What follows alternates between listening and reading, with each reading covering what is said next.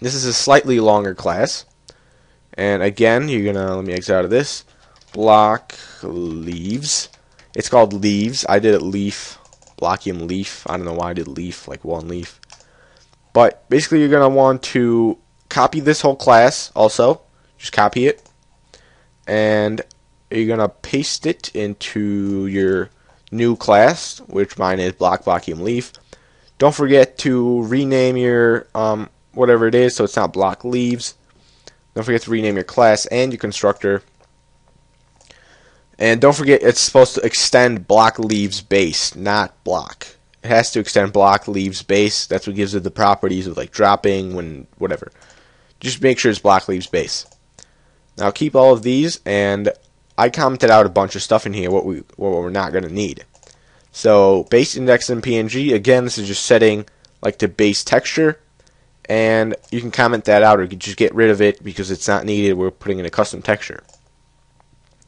This get block color. Now this is just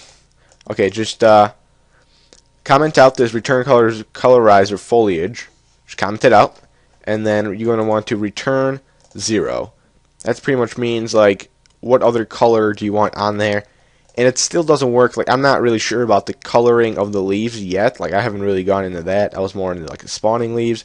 So if you guys want, you can mess around with this and figure out how to like get your wanted colors, because I have no clue. So yeah, you're gonna just want to type in a return 0. Now for the next one, get render color. I just commented this out because it's an unnecessary method since we're not using this right here. So it's an unneeded method because we're not using that. So this pretty much determines like pine, birch, basic. This pretty much returns like the shade of green that you want in your tree, because this was just a default tree. They don't have different classes for different trees. So you can just go ahead and comment out this class. It's fine. Next, the color multiplier. Now this, like I say in the comments here, I'm not sure about this method, but it messes up your foliage color. But you also cannot, I don't think you can comment it out. Let me check actually, because I don't know why I haven't tried this. Let's go ahead and save and see if it works. Huh. I mean, I've tried changing it. I haven't tried actually. Wow, that actually worked. Alright, that is weird. Okay, I guess the trees fully work now. So, let me just delete these comments then, and just write unnecessary method messes up your custom texture. Like I said, these, because Minecraft does not have different classes for different kinds of trees, this pretty much determines like, oh, if it's in this biome, make it this shade of green and stuff like that. But we don't care about that because we have a custom texture and a custom class. So just go ahead and get rid of get render color and color multiplier, because that's just going to mess you up. Next, on block removal. Again, we have this blockium leaf. You want to change that from a normal leaf to your own leaf. I kept the comments right here so you know it's like it stands out, so you know to replace that. Update tick, leave that the same, but right here again, log. I guess I should start doing that. So this is log, and this is leaf. Let me go up here. This is leaf. Just replace those with your own values. All this is just keep it the same. Don't really worry about that. Now here is a little thing, I guess. So we haven't gotten the saplings just yet, but when we will, this is going to become really important. And also, if you want your tree to drop fruit, this is pretty important. So in our quantity dropped, there's this line of code, but it's probably a 20 for you guys. So we have this line of code. Now what this means, I actually try to explain it right here, is this number, it's pretty much 1 over that number, whatever you put in there. That's the chance of something dropping.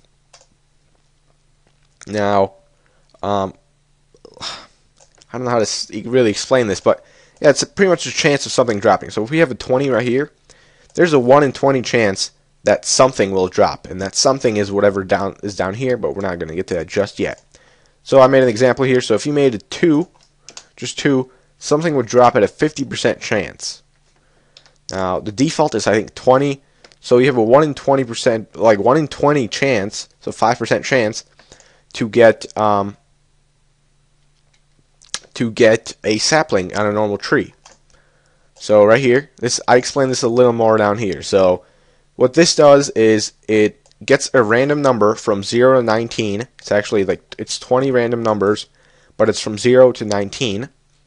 And what it checks for, if the 0 is not, if the number is not a 0, not equal to 0, then it doesn't do anything.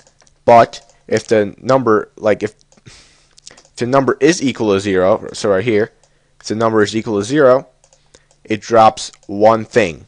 Now, if you want to go ahead and change this to 64, so if you change this to 64, this would drop 64 saplings at once, and for our context, it would drop 64 cookies at once. But you're gonna want to keep that as 1. If it's a normal tree, just keep it as 1. It's just normal. So we can go ahead and make our cookies a lot less rare. So let's just make it 5. So let's go ahead and do that. Now the next thing is ID dropped. Yeah, I think everybody gets that class. I try to explain in the comments, but whatever. So next thing is ID dropped. Now this is what drops whenever you break a leaf. Now leaves. Now like I did before up here, there's only a 20% chance right now that something will drop. So when it passes through that, it will drop the cookies. Now we saw in our other classes, I think it was our mob class, that you can actually create it so another random variable, so we have a random up here, another random variable that will tell us okay, there's a 20% chance that this will drop. There's a 50% chance that this will drop. So you can actually create it so there's a 20% chance, and then you can make it another 20% chance. So every overall, around every 5 leaves you will break, you will receive 1 cookie. Now this is what it says. You could also make it every 5 leaves you break, there's an 80% chance you'll get a cookie, and a 20% chance you might get a sapling. So that's how you can bind probability with that and a bunch of random variables. And like I said, we did this in the previous tutorials. I'm pretty sure it was the mob tutorial. I showed you how to drop different things. But this also adds a probability so it doesn't drop it at all times. This adds a probability that it won't drop the same item all the time. That's pretty much how it works. Yeah, before it was block sapling, but we haven't gotten the saplings yet. So once we do, I'll remember to change this so maybe there's going to be a 5% chance of getting a block game cookie and a 95% chance of getting a sapling. So,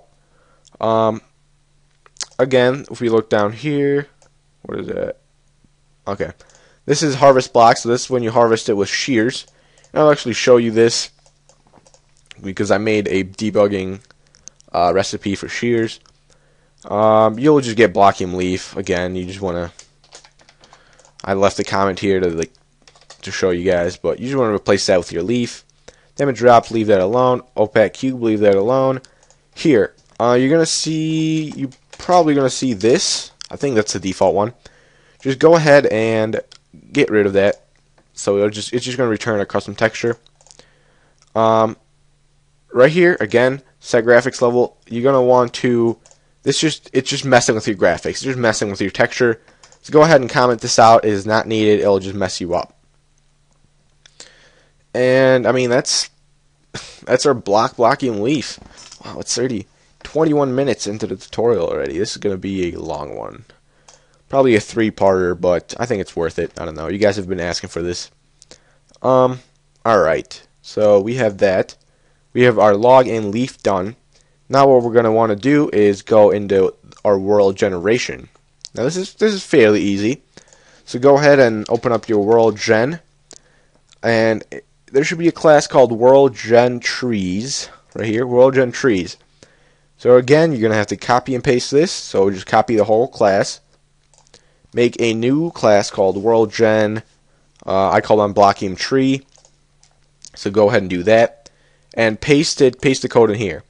Now you might see that this has a Boolean constructor, and it has something in super constructor. So we're gonna get rid of that, and we're just gonna give it an empty constructor because that's just unnecessary. I forgot what it does. I looked it up like an hour ago and I forgot what it does, but it's unnecessary. So just make this an empty constructor, no parameters being passed in, and nothing done in the body.